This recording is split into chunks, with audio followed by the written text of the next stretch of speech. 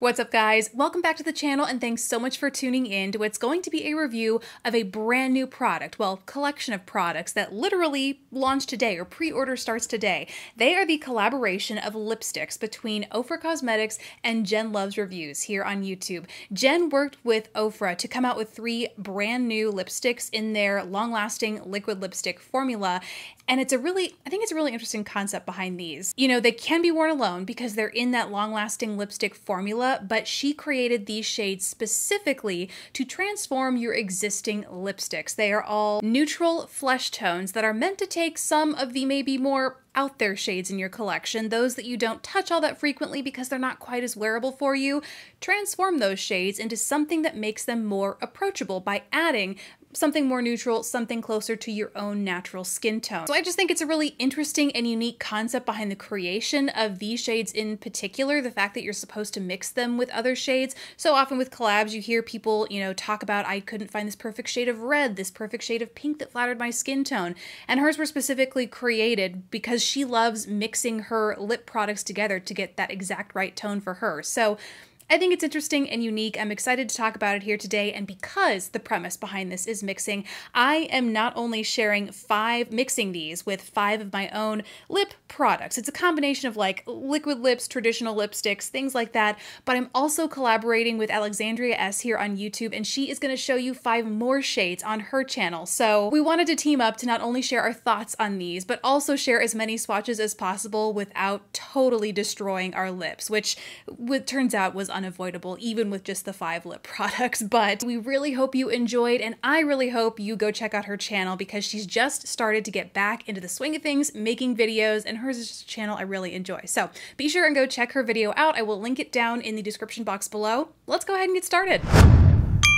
So for starters, each of these retails wait, I don't think I said this. Ofra sent these to me. Jen actually asked Ofra to send these to me specifically. So huge thank you to both Jen and Ofra for sending these my way. Otherwise, I wouldn't be able to share this with you here on the day of the pre-order. So that's very exciting.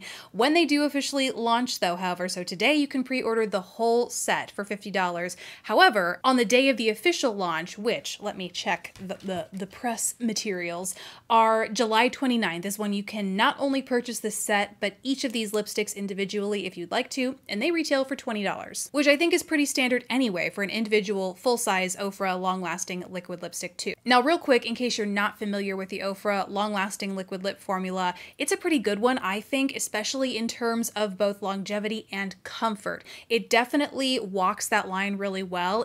There is some transfer, it's not totally transfer proof, but I think that is what gives it a little bit more of a comfort over some of those liquid lips that like dry down really hard and sometimes look crusty and unflattering. You will never experience that with this, but as a result, I do notice that at least the top layer transfers, but then from there on out, very long lasting, and again, your lips don't feel like uncomfortable or raw throughout wear and after it's come off. Oh, and they're really pigmented, which I mean, you'll soon see as I start mixing these with other lipsticks, it doesn't take a lot of product to really impact how these change other lipsticks. So when you mix them, they're very pigmented. When you wear them alone, even with, as you'll see, with a shade as light as the one that I'm holding right here, they're pretty opaque, not streaky in the least. It doesn't take a whole lot of layering to get these to look like a solid opaque lipstick, which is good. For those who might be sensitive to it, they do have a slight like sugar cookie some sort of baked good scent to it, I think. I don't notice it being overly strong. It doesn't have any sort of synthetic or chemical taste to me, but I know that varies across a bunch of other people. So just in case you are sensitive to scents, know that this definitely is fragranced, but I find it to be pretty pleasant. Okay, now on to the shades.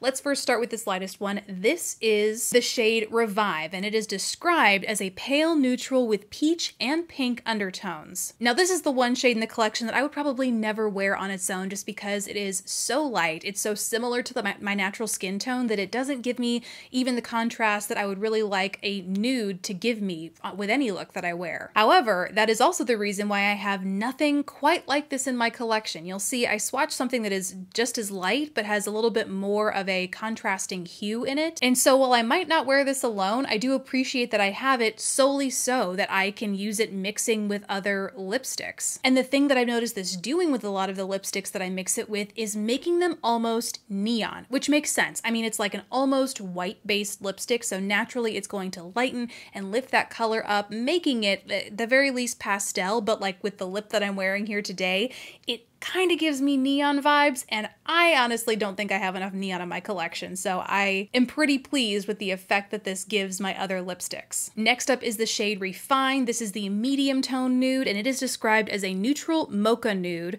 with mauve undertones. And it definitely, of the 3 tones in here, this I think leans the most pink. It definitely gives off mauve vibes as opposed to neutral brown tone, so just know it will shift your lipstick a little bit into that pink category depending on how much of it you mix in and how noticeable it is with the shade that you're mixing it in with. But this is a really beautiful shade that I would totally wear alone as well as mixed in with every other lipstick I have, just to deepen it up a little bit, richen it up a little bit, especially with other lipsticks I have that, like you'll see, might be too light, too bright. I wouldn't mix the shade Revive in with them because they're light enough as it is. I just need a little bit of extra depth. That is what this tone is good for me. And then the third shade is called Reimagine, and this is described as a deep neutral mocha brown. And this is another one that I think is beautiful standalone, but adds a gorgeous depth to your lipsticks whenever you mix it with them. It's also great to create a gradient lip. I mean, kind of like the lightest shade is too. Add a dab of that in the center of your lips and it's like easy peasy gradient lip. This, if you apply it to the outer rim of your lips and then go in with a different shade in the center, it just makes it so easy to create that gradient from deep to lighter in the center. And if you are mixing this with any of your other lipsticks, a little goes a long way because it is so pigmented and rich. It's such a beautiful shade. So now let's talk about the lipsticks that I mix this trio with. I wanted to go for the shades that personally, for me, I find I reach for less because they aren't quite as wearable, right? The premise behind this is to take those maybe less everyday, the shades that you bought thinking, oh, I'd love to have that something fun in my collection, but find yourself reaching for it less because it's a little bit out there for you. Those are the shades that I grabbed. So I'm going to show you how they look with each of these lipsticks and then also talk about how they affect the formula because that's another really interesting point with these as well. So first up is one of L'Oreal's Infallible Pro Matte Liquid Lipsticks in the shade Dose of Rose, or Rosé. No, just Dose of Rose. It's an ultra light lilac-y sort of pinky purple. And I love it. It's beautiful, but it is a little bit, it kind of like the shade Revive from this trio. It's a little bit light for me to feel comfortable wearing it in an everyday use, but I love the pinky purple undertones. So I didn't find that combining it with Revive did a whole lot, but adding it to the other 2 shades, Refine and Reimagine, really added some interesting depth there. I love how it transformed the 2. And mixing the Ofra formula with this one from L'Oreal actually resulted in a very similar formula overall. The 2 formulas I think are already pretty comparable. The Ofra dries down a little bit more than the L'Oreal. So the net result was a very similar feeling, like soft, pillowy liquid lipstick that transferred a little bit, but then once that top layer was gone, was in it to win it until, you know, it wore off via long-term eating and drinking or you decided to take it off. Next up is an even more intense purple. This is the Rimmel Stay Satin Liquid Lip Color in the shade Atomic. And with this shade, because it is so intense, I didn't really know what to expect, but it really transformed into various shades of purpley gray, which, depending on your comfort zone, might be more wearable than the ultra grapey purple that this is in the tube. I personally love wearing a good gray, and especially in the deeper tones with Refine and Reimagine, those warmer sort of flesh tones tend to come out more, so that makes a gray more wearable to me. And I thought the shades that came out of it were pretty cool. The next lipstick I have is actually a relatively new one from LA Girl, and this I would totally wear by itself. I just kind of wanted to see how it would affect the formula because this is their Lipify Stylo One Swipe Intense Creamy Color in the shade Rio. It's a hot coral, but it's kind of, you can see it's kind of like a traditional lipstick. It's very pigmented, but it also has an intensely like sheeny, balmy texture to it. So I wanted to see how this really went along with the Ofra liquid lip formula. And they ended up meshing pretty well. The LA Girl really just becomes a liquid lipstick. You get the peach, the intense, you know, hot peach from this formula, but for the most part, the formula just kind of gets absorbed into the Ofra liquid lipstick, and you ultimately have what is a pretty budge-proof and durable liquid lip color, whereas the LA Girl, in the few times that I've worn it, the balm certainly goes away. Like, that texture goes away pretty quickly unless you reapply, and the pigment kind of sticks around, but nowhere near as long as the Ofra long-lasting liquid lipsticks, right? So that was kind of nice to see. Next up was my absolute favorite shade to mix with this trio because I loved every single shade it created. It is from a liquid lipstick from the brand House of Uni in the shade Irie, and it is a bright, hot pink. I love it worn alone, but you guessed it, when I mixed it with Revive, it became like this neon sign pink, and that's kind of what I'm wearing today.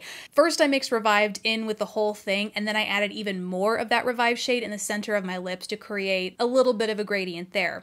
But then you mix it in with Refine, and it makes this super deep, but still somehow also a bright pink. It's hard to explain, and the same thing with Reimagine. Like, I didn't know what to expect in combining these shades, and each and every one was so interesting and unique and wearable. And the House of Uni liquid lip color formula it's a dry down. It is like a dry down, transfer proof. This is my all-time favorite liquid lip formula because of how steadfast it is. Like, this stuff does not come off no matter what you eat, unless you're like dipping bread in olive oil. I mean, you're straight up eating oil, then it probably will come off. But it has some serious longevity to it, and so what I found happened was when mixing this with the Ofra liquid lips, those also became transfer proof. Like, there is nothing coming off with any of this. So that was really interesting. Then the last lipstick I mixed these trios with was from Pat McGrath. It is one of her Blitz Trance lipsticks, right? I'm pretty sure it's the one with the glitter on the outside.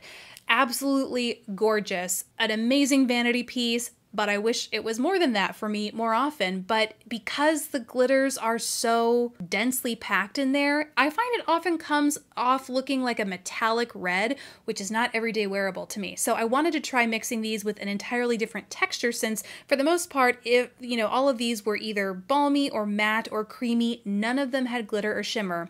So I wanted to put this guy to the test. And what I found was the liquid lips quickly diluted all of the glitter in here. So it was no longer a metallic finish. You could still see some of those sparkles, and some of those sparkles were definitely left behind on my lips when what I did was apply the lipstick first, and then I'd go in with the liquid lip over top, blurring it in with my finger. And that liquid lip pretty quickly, each of the shades, pretty quickly overtook the glitter in this lipstick and just created a really nice, subtly shimmery, but nowhere near metallic lip shade. So I really love finding that it not only transforms the shades, but also the finishes, in case, like me, you maybe thought you would wear a glitter lipstick more than you realized you would, because you really don't. So I get to use this more often now. You know what I mean? So those are the last of the shades that I have here to swatch today, but remember, you can and totally should go check out Alexandria's channel for 5 more shades that she is trying on her lips to see what else they can do, and also hear her thoughts on Jen and Ofra's collaboration as well.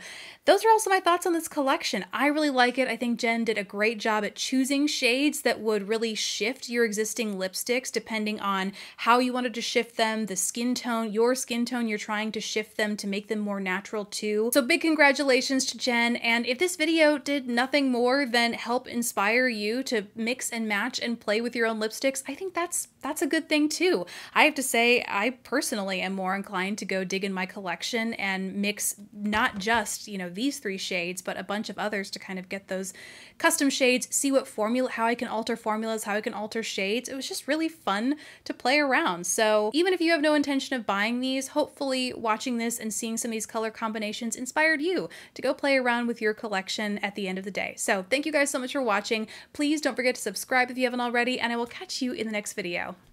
Bye guys.